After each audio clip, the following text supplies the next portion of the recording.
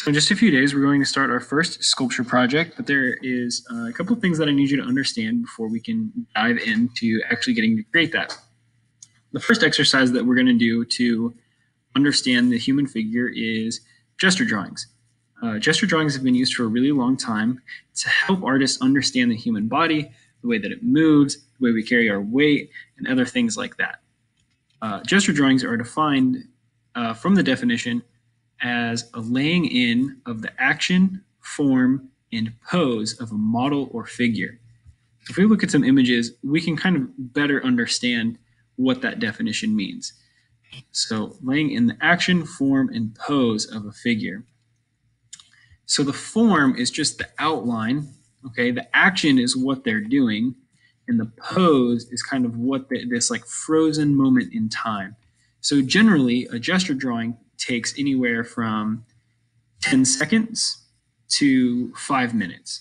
So these 3 drawings probably took less than a minute each. The artist was just trying to get a quick understanding of the model, how they were standing, the way that they were carrying their weight, the pose that they were making. Okay, these gesture drawings can start to look a lot different depending on the artist that's making them. But they are always quick, fast drawings where the artist is trying to understand something about the pose that's being taken. So there's lots of drawings here on this one page, but if we look at this one, I think they labeled it number 5 on the side, this artist was trying to understand how this person was holding their weight. I can tell that because there's this really dark line that starts all the way from their shoulder and goes straight down to their foot. So this like curvy line is really dark and stands out because that's what the artist was trying to understand here. Same thing here. You can kind of see there's these dark marker lines on the shoulder, and that weight gets carried down into the foot.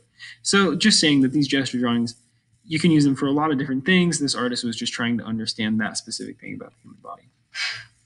Another way to understand gesture drawings is as building blocks for a more complicated drawing to come in the future.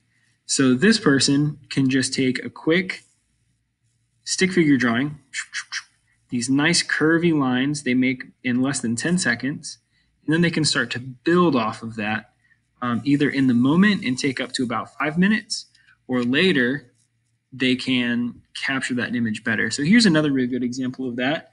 If you're at the park and you're an artist and you see someone running by, you could just take a quick stick drawing. I bet you never thought you'd get asked to draw a stick figure in art, but here we are.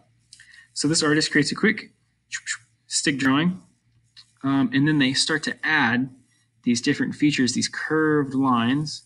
Human body is all curvy lines, and start to build on that. And we can see an extreme of that concept of building off of gesture drawings in this painting by Edgar Degas. He was really famous for painting ballerina and ballerina scenes, all sorts of like theater themed kind of things. And if you look at this, you might be asking yourself, well, there's no way that he was able to create this entire painting. There's no way that that lady was able to stand in that perfect spot for that long. Well, you're absolutely right. She definitely wasn't. So what he did instead of having that poor ballerina stand on her tippy toes for that long is he would create gesture drawings. So in that moment, in just 60 seconds to 2 minutes, he was able to sketch the basic outline of the figure, understand the way that they were carrying their weight, get the proportions. So proportions is how long their arm is in relation to their body, or their head is like the right size compared to like their chest. All those different things they were able to sketch and get down really quickly, so that later you can come back and you can create a complete piece. So the reason that we're going to be using gesture drawings is just to understand the human body, the way that we carry our weight, and some basic proportions. So this was just to get an understanding, get you introduced to gesture drawings as a whole. Now, the next video that you're going to watch is me demonstrating kind of what this actually looks like, what it's going to mean for you. So we'll get to that. Thanks, guys.